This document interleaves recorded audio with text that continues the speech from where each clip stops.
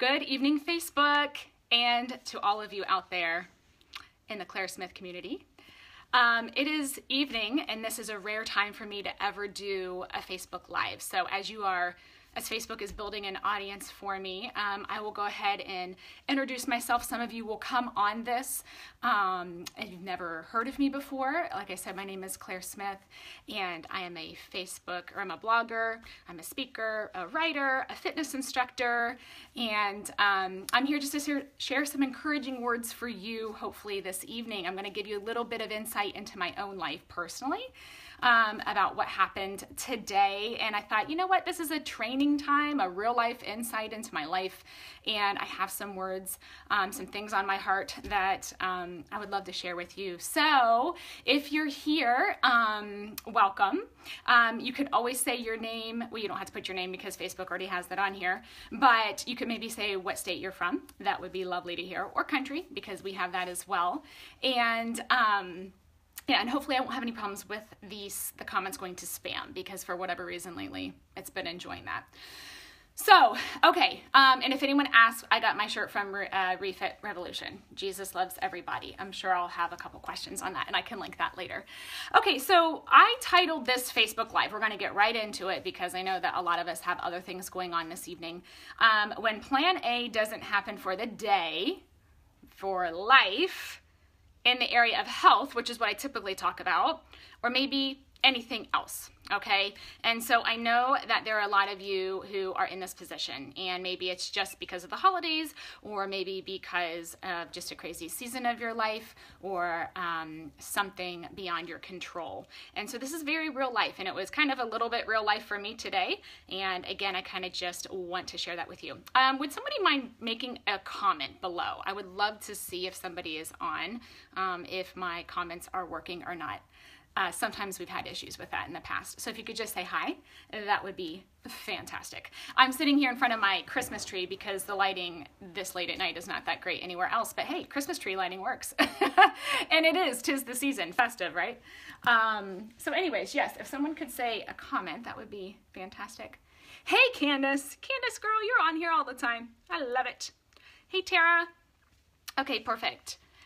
Hey, Melissa, so that's working. Great. Thank you so much. And another Melissa, I appreciate that. Okay. Hey, Monica. Ohio. Hey, Avon, Ohio, not too far from me. Okay, so I'm going to go ahead and get into this, and if you have questions or anything you'd like to say, I usually try to answer those at the end of the Facebook Live. So here you go. Here's the setup, and you guys can tell me if this is real life for you. So you think the night, you're going to bed and you're thinking, I am going to work out tomorrow morning during this time. I need to run these specific errands. I need to go purchase these extra gifts for my kids' school, teachers, et cetera, et cetera. We have all these appointments, right? And then you wake up, and then something happens to where your plan A just unravels, and it unravels pretty quickly. So I know that I'm not alone in this. Now, there are sometimes then it's, maybe it's a bad job on our part of scheduling, but then there are other times when I feel like most of the time, it's other people, it's external factors. Okay, so today this happened to me. Now, my kids' last day of school is on Friday. So this week is really insane. We have lots and lots of extra things, lots of concerts, teacher gifts to purchase. I'm volunteering left and right at the school, not to mention just a lot of stuff that I do here on the blog. And my daughter woke up this morning and she was sick, and she was not feeling great. And so I was trying to be the best mom possible, and I put some essential oils. We use the essential oils from Young Living, and worked those on her a little bit and waited a little bit longer. We went into school because I actually was volunteering that morning, and about an hour and a half into it, did not feel great. Now, honestly, my first reaction was, oh no, this is not going to fly, because it's going to throw off my whole day, because it was fairly packed pretty tightly. And now you start this shift game, and moms, you understand this. It's like, what's the priority? What do I have to get done? How's this all going to fly? Now, for somebody who really enjoys working out, that's kind of a big part of my day. It's kind of like my anxiety pill. It's kind of my stress relief. To take that out of my day is one of the very last things that I try to do. But today, in fact, I'll let you know, know that this health and fitness blogger right here, I skipped a workout. It didn't happen. It was a regularly planned workout and it didn't happen. Now, some people are really thrown off by that. And I know this because my coaching clients, we talk about this a lot. They kind of feel like if they can't do their program to the 10th degree or to the full extent, then it really spins them off and then they're like, forget it. I can't seem to handle this. But I want to kind of let you in on some tips and some mental, some mindset types of things. So basically I was then at home all day with my daughter, lots of errands to run, and was not able to do any of that. Instead, I stayed at home with her. I took a small little nap. I kind of caught up, and I feel like God maybe kind of gave me this just to get a little pause. I've been running pretty intense over the past few weeks, so I do believe that is a gift.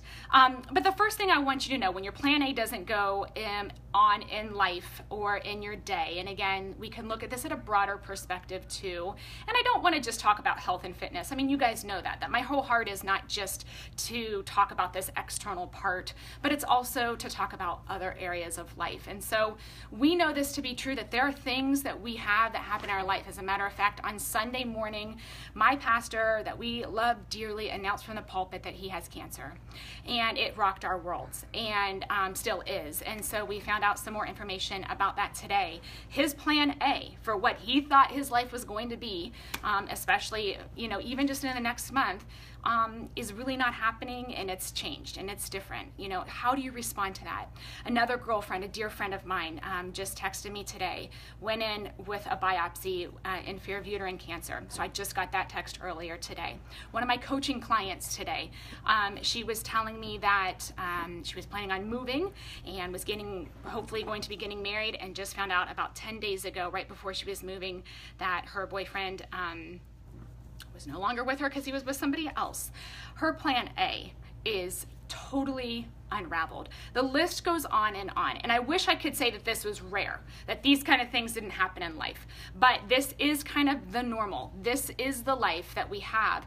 And so again, these types of things, this type of advice that I'm giving you is not just in the context of, I don't want to say small cookies like your health, I missed my workout today, or I didn't get to go to the grocery store, or I didn't get to go to this party or something like that. I mean, that matters. Those little things matter. I mean, it's all things that add up in the grand scheme of life.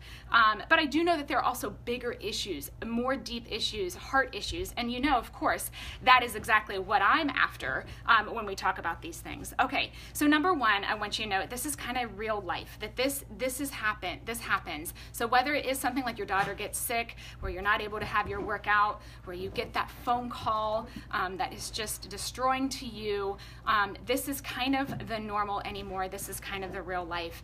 And in particular, in a health context, and to you mamas, I want to talk to you right now that have little kids. There are definitely times in life when it's just so much harder, seasons of life that you just don't have as much in control. And I want to affirm you and just say, it's okay. Like, don't get anxious about the fact that you can't get your workouts in all the time, and that you're going to be like, oh, I didn't get it done, and therefore something's going to unravel even more.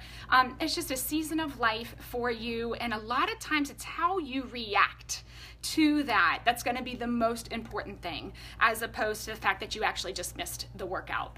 And so I just want you to know this is real life. It happens to us, okay? I want you to know that it's okay. Again, I want to affirm you and let you know that it will be okay. You have a group of people around you, whether it is a small context with your health or in any other way, that there is always people around you who love you and support you. Number three, and I think this is really important, Satan, we want to talk about the spiritual part. Satan will try and get you super anxious about this thing. Okay, so today I felt the anxiety start to creep in. Today I was like, oh, like you really don't understand. I wish I should have brought my to-do list just to show you. I put a big X on it all today. I had it so tightly packed because I had so much to do. But I feel like Satan really wants to work that anxiety factor on you. And so it's kind of like this unsettledness. And you've got to be able to kind of step back and say, like, that's not going to happen to me. Like, Satan, you're not gonna ruffle my feathers.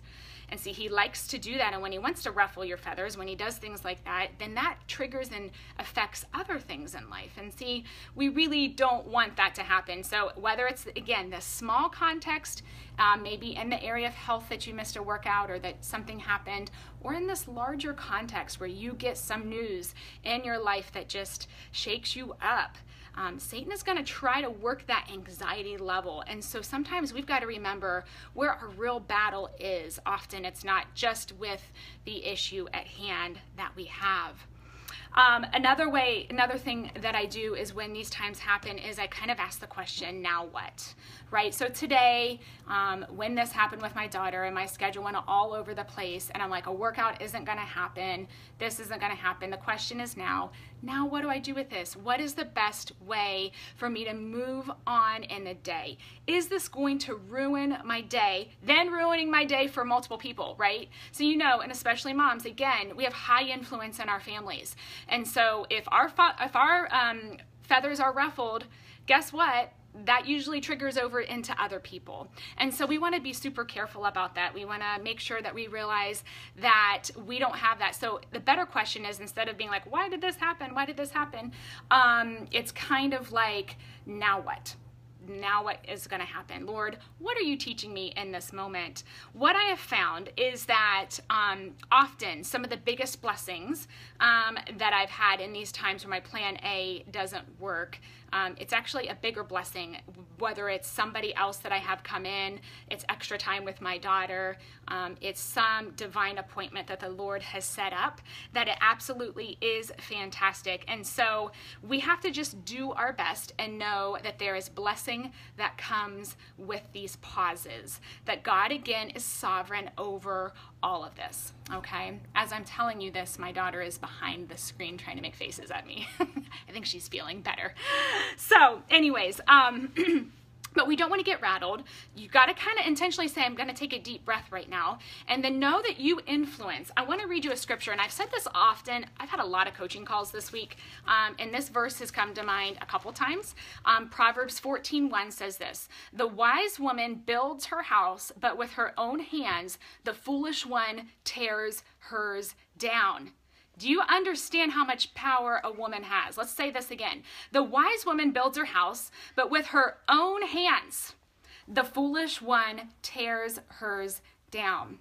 Okay, so we want to be wise women in our house. We have a lot of power and influence. I don't know if you guys feel that or not, but it's the truth. And so when these days happen, when plan A doesn't happen, us as women, we have that choice at that moment to decide, are we going to be a wise woman or are we going to be a foolish one? Because sometimes our response and our reaction to those specific things will make the biggest difference. And that should empower you. That should really empower you to say, you know what, I am going to take care of this. I'm going to take a deep breath. I'm going to put it in perspective, and we're going to move forward. We're going to move on.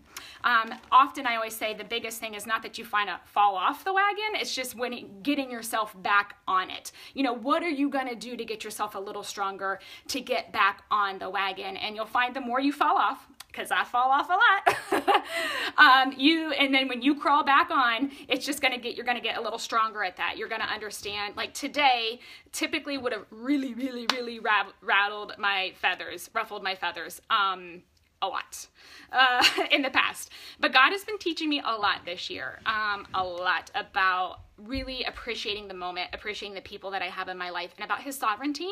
And so by the grace of God, I was able to kind of step back and say, we're going to do the best with this. Okay, so I think that that's really important to remember when our plan A does not happen for the day. Let me ask you guys this, if you wouldn't mind kind of giving me some feedback. When your plan A doesn't happen, and again, this could be in a small context, whether it's just in your day, something doesn't go right, maybe you don't get your workout in for you workout nuts such as myself, maybe a bigger context, maybe you get a phone call that just rattles your world, that just shatters it even. How do you respond? Do you find that you get anxious? Do you have any fantastic tips for people who maybe go through these types of things? What are some things that really help you out? I think sometimes our community of women, who is fantastic on this site, has so much wisdom, and so I would love to hear that. So Yes, Lindsay, hi. Your plan A hasn't happened a lot since becoming a stay-at-home mom. Yeah, girl, I echo that one. Let me tell you, I feel like I should do another Facebook Live. I was a corporate America girl who had a nice job and everything that I wanted to go, it went, and then I stayed at home with I quit my job and stayed at home with my son. I was like, what? Nothing went planned. So I understand there was a hard transition there for me, and for sure I had to learn this lesson hard. So, oh, you want to say hi, Lila? Mm-hmm. Okay, come here. So my daughter, who wasn't feeling great today, she just wrote me a Post-it note, and she wanted to say hi. Okay, so look here. Can you say hi? Hi. Are you feeling better? Mm-hmm. Yep. So yeah, she wasn't feeling great today. She's in, Lila, tell them how old you are. 7. You're 7, and what grade are you in? 2nd. 2nd grade. And you did get to do your snowflake shop today, huh? We did get to go to school for about an hour, but then we had to come home because someone wasn't feeling great. So anyways, okay. So our plan A, often it does come off track. And if you guys have any tips on what you do to kind of get yourself back on track. Now, let's talk about tomorrow. So today happens, right? So I'm ending the evening. And I'm processing. That's kind of how I do life. At the end of the night, I do a quick inventory of my life, and I just kind of say, how did you do in the areas that matter? And that's my faith, that's my marriage, that's being a mom, that is taking care of my health, it's taking care of my friends, the people that God has put in my life. And so I kind of do a little inventory, and I think, okay, what's going to happen tomorrow? And it works really great for me to really set the tone as I wake up. And so tomorrow we're going to get back on it. We're going to get back on. Today happened. Didn't get a workout in, but I'm not going to sweat about it because I know that there's many, many, many, many other days that my workouts can get accomplished. A lot of you women, you would be derailed by this. Even if you have 2 days in a row, even if you have 3 days in a row, I just want you to get back on as best as you can. Don't overshoot it. Like go out for a walk or do something like that. Let's see. So when your plans fall apart, I take some time and pray. I always look for the silver lining to be grateful for. Julie says, 1 moment at a time. That's so good. I totally agree with you. Colleen says, reading the First 5 app in the morning has been helpful with my anxieties. It encourages me to read the Bible. Yeah, the First 5 app is a really great tool, guys. Super, as far as that goes. Hi Diana, it's not that I slipped, it is about getting back up. That is right, and that's the one thing if I could tell all my clients, it's not that you slipped. Like, listen guys, let's think about it as a Christian in our life, okay? We know that we are trying to be holy, we're trying to become more like Jesus. That's just, once you accept Christ in your life, that's our goal. You're going to slip up. We're not perfect, you know? So what do you do when that happens? And maybe this is a life parallel for you. You know, maybe this is a hard area for you to come back to the Lord, even in your mess, even when you feel like you haven't done it perfectly. And so in the same way, in your health, I want you to do the same way and everything else. Candace says, his mercies are new every morning. We need to grant ourselves the same grace. Amen. That's so true, Candace. That's a fantastic verse in Lamentations. That is, mercies are new every single morning. And so God gives us that. And what a blessing. Lisa says, it's so easy to fall off the diet wagon this time of year. Yeah. Oh yeah, that is so true. You let your kids fall off the wagon. If you fall off the wagon at 2 p.m., how do you not stay off the wagon at a Christmas dinner? Well, it depends. Is a Christmas dinner a social thing, or is it you're just staying at home? I mean, I feel like the whole eating conversation at the holidays, maybe I should do another Facebook Live on this, but it is, let's just say it's not Christmas. Okay, so let's just say you have a rough day. You wake up, somebody at work is like, we have beautiful Dunkin' Donuts here, and you're like, man, I didn't eat breakfast and those look really good and I haven't had one in a while. So then you have a donut, right? And then at lunchtime everyone's like, let's go out to lunch, and you go out to lunch, you're like, I'm gonna get the salad, but the person orders the cheeseburger and fries, and you're like, oh, that looks good, and you get the cheeseburger and fries, right? So then you're like, I'm just doomed. I'm doomed for the rest of the day, so then what am I going to do? I want to encourage you at any moment of the day, you are empowered to make a great decision for your health. If you think it just has to start at 6 a.m. and stay that way the whole day, then no wonder you always have problems with getting back on the wagon. At any moment of the day, you can make a healthy decision. I have to do this all the time. I want to let you guys know, just because this is what I talk about doesn't mean I don't understand your real life. I have moments all the time where I can kind of go off plan, if you call it. And so I do. There'll be plenty of times at 3 or 4 p.m. where I'm like, oh, that was not a great eating day. And so I'm able to control that as best as I can. I mean, I do make a lot of the decisions at my house as far as eating. So now if you're going to a Christmas dinner and it's a social thing, that may be a little more difficult. You don't have control over that. And, you know, that's a whole nother, I feel like that's a whole nother Facebook Live. So Lisa, I don't know if that answered the question at all. But if you would like to say more on that, absolutely. So anyway, my whole point in this Facebook Live as we come to an end is that plan A, what you originally wake up in your brain for, does not always happen, and it's okay. Like, it's life, you guys, it is. And I don't want to ever sit up here and try to act like I'm perfect and that I have it all together. My life is an easier phase of life in a lot of ways, that I can control some things, but I'm also a real person living amongst a lot of people and priorities, and I have to live my priorities. And I think that's maybe the challenge, is that we always have to come back to what that priority is. And so know that it's okay. Know that Satan is going to try to get you super anxious about the fact that you just fell off the wagon, right? So don't get anxious. Don't let Satan have that foothold. We've talked about this before. He's going to try to make you worried. He's going to make you feel guilty. He's going to say, like, oh, of course, girl, there you go again. You messed up. You can't do it. You got to fight against that. And then, as I said, Proverbs 14:1, I'm going to read it again. It says, the wise woman builds her house, but with her own hands, the foolish one tears her down. It's an empowering verse. It is an empowering verse. And especially on those days, again, when things don't go your way, when things don't go as planned, this is where this counts. This is where this scripture counts. But see, the Lord helps us in that. And that's why we got to start our day out with God.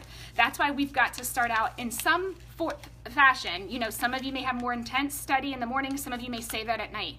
But you've got to see it, you've got to wake up, and you've got to ask the Lord to give you the grace for the day. Candace, as she mentioned, the mercies for the day, and to be able to walk in the Spirit. And that's really the key. I'm not perfect at it. The Lord is gracious enough to uphold me and to help me as I walk through things. So anyways, that is totally it. So let's see. Yes, live your priorities. That's right, Julie. We definitely want to do that. It helps us to remind yourself of those priorities on a regular basis. Always. You've got to always check it. That's why I was telling you guys, at night, I do a little mental inventory on my priorities at night. I mean, I've kind of just gotten myself into this mode, discipline to do this. And you can write this down. I mean, if you want to put it on a journal, you can. But you need to be introspective. You need to be like, what really matters in life? I can say a lot matters, but am I actually living what matters in life? And so, touching point, one of my favorite Bible study leaders at one of my churches used to say that she would keep a short account with others and a short account with God.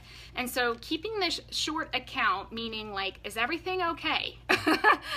Whether it's, just relationally or financially or health-wise, if you can keep that short account with others and that short account with God, boy, you're going to find a lot more strength and power in that day as opposed to just waiting these long periods. And so that really helps me to get back on track. So we'll see what tomorrow brings.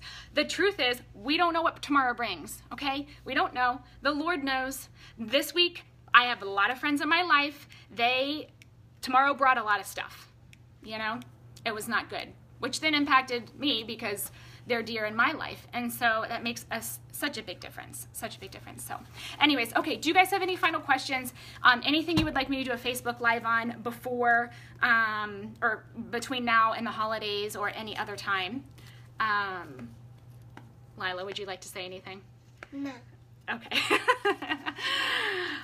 Any other questions while you got me here? Oh, and tonight I was supposed to be at a prayer meeting, which was a bummer because I really wanted to go, but we decided I should stay home with her. And instead, I'm talking with you guys. So it worked out okay. It worked out great. Any other questions?